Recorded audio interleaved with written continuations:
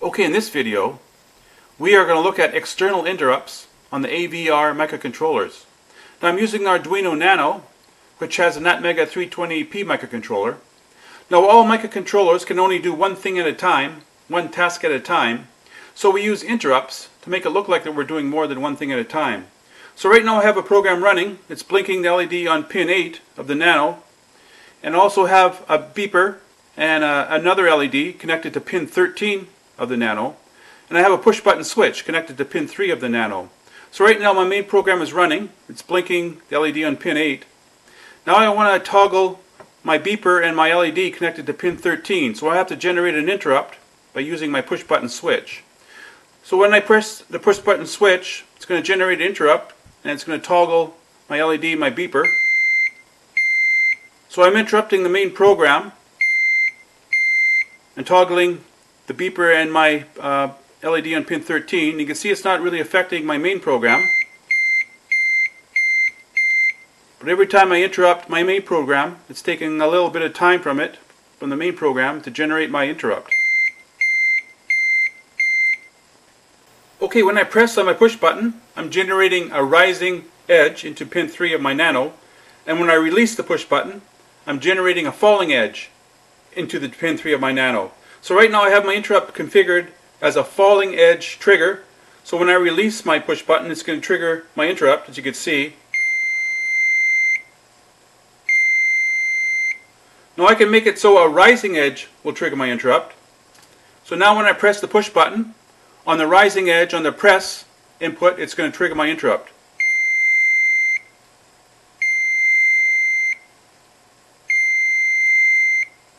So we have a choice of rising or falling edge to trigger our interrupt. Okay, when I press the push button switch and generate an interrupt, I'm tapping the shoulder on the microcontroller and I'm saying, hey, could I interrupt you for a bit? I need to run some code, it's very urgent. So the microcontroller will say, okay, I'll stop my main program and I'll run your interrupt service routine. Then I'll go back to the same spot where I was interrupted and continue on as if nothing happened. Okay, when I interrupted the microcontroller by tapping on its shoulder, I was using pin 3 of the Nano. Now pin 3 of the Nano is PD3 on the microcontroller. So the microcontroller looks up PD3 and sees an external interrupt, interrupt 1. So it says there's some external device out there interrupting me on PD3, so it's going to be an interrupt 1 external interrupt. So it goes to a vector table, which is basically a big jump table, and it sees interrupt 1 is vector number 3. So at address number 4, address 4 of flash, we have to put in our jump address. We have to put in the address of our interrupt service routine. So now the microcontroller will change its program counter to that address, and it will jump to our interrupt service routine, run the routine, then it will go back to the same spot where it was before it was interrupted, and continue on. Okay, here's the code running in my Nano to set up my interrupt. Now the code is written in Forth. I'm using Flash Forth. So the first thing we have to do, we have to create our interrupt service routine. So I call it ISR. And the code that's going to run is pin 13 toggle. So we test that out. We make sure that it's running properly. Then we set up another word called init interrupt request. So we take the execution address of our interrupt service routine, which would be right here. That will extract the address, the execution address of the ISR, and it will put it into vector 3 of flash, and that will store it. Then we configure it as a rising edge trigger for our interrupt, and then we enable our interrupt number 1. So just by typing init interrupt request, we'll run all this code, and that will enable our interrupt, and the push button switch on our Nano will trigger our interrupt and toggle pin 13 on the Arduino Nano. Okay, I'm going to show you a little trick that I use when I'm building external interrupts. Now normally we use a push button switch to test external interrupts, but we have to have some kind of contact bound circuitry, so we have a clean rising or falling edge into our microcontroller so we don't have multiple interrupts. So instead of using a switch and using a circuit for contact bounds, we can eliminate all that, and we could actually use the microcontroller to trigger the external interrupt. So I'll show you how you do that. It'll make it a lot simpler that you don't have to build any hardware circuit with a push button switch and any type of contact bound circuitry. Okay, here's a schematic diagram of one of the GPIO pins on our Arduino Nano. And here's our pin here, so this will be our pin 3. So normally we would make pin 3 an input for our interrupt detect.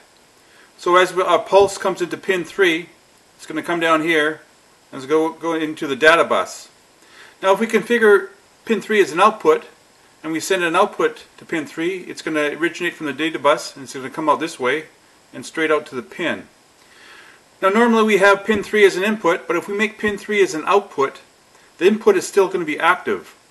So if we make pin 3 an output and we send a pulse out of pin 3 as output, it's going to come down here and it's going to come back on itself and come back here to the data bus and trigger the interrupt. So we don't need external switches or contact bound circuitry. We could just send pulses out our output port of pin 3 and it will go back into the input through this path here. And that will save us building a circuitry with a hardware switch and a contact bound circuitry. Okay, I have my interrupt service routine enabled on the Nano, and I configured pin 3 as an output. So now when I send a pulse out pin 3, it's going to come back into the input and trigger the interrupt.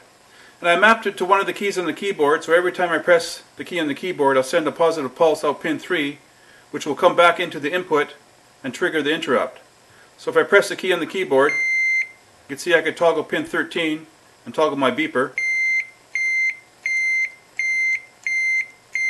That's just a little trick that I use, so I don't need to build an external switch or any type of contact bound circuitry.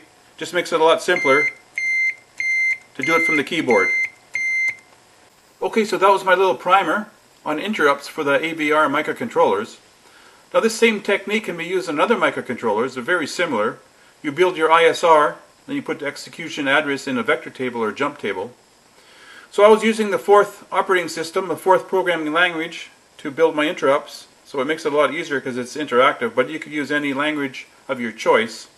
But the thing is to get into there and actually build one, get into the data sheets, build your little ISR, and make it so you can interrupt it, either through a hardware push button switch, or you can use my little trick and use a keyboard and do it by software.